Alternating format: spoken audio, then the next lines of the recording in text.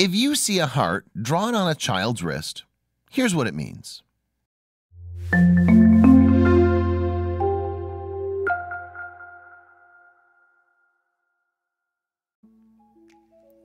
Anxiety is no joke. Often, people who suffer from anxiety have no idea how to cope with it. Eventually, it gets to be too much and we just shut down. Adults have a little bit of an advantage because we have a better understanding of how the world works. But children, on the other hand, suffer from anxiety in a much different way. They don't know enough about themselves and the world to calm their anxiety down. So they look to their parents to make it better for them. This is exactly what happened with one mother and her young son. Liz Patrone noticed that her youngest son's anxiety was constantly increasing during these past few months.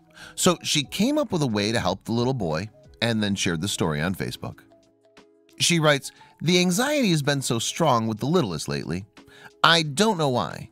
Maybe it's the way the seasons shift. A little at a time, so slowly until it's not slow at all anymore."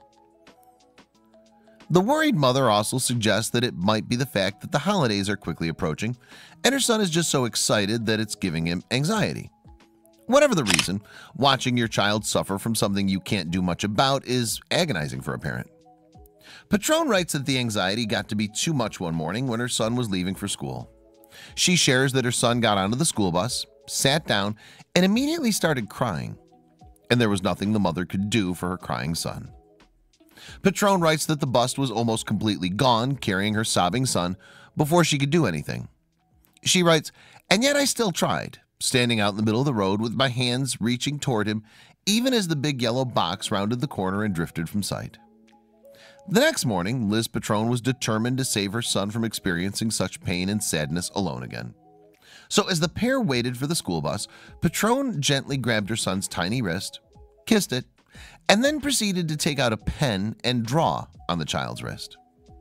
She drew a tiny heart on the tiny wrist and told her son, "I want you to look at this heart every time it feels like too much.